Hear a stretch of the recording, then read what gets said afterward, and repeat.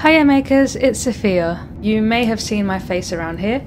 Today I actually wanted to share something quite personal and raw with you all. I suffer from flight anxiety, also known as aerophobia. I'm definitely putting on a brave face here. Here are some ways knitting helped ease my nerves during my journey above the clouds. I actually found working with squidgy yarn that was soft to the touch was really stress relieving for my shaky hands. Concentrating on my stitches helped to keep negative thoughts and paranoia at bay. There were times I'd nervously look out the window during turbulence, but I was quick to regain my focus and continue my knitting. I'm actually a beginner knitter, so challenging myself with something I've not made before, in this case an actual garment piece, meant even more focus and concentration was needed. I'd love to hear how crafting has helped you with stress and anxiety.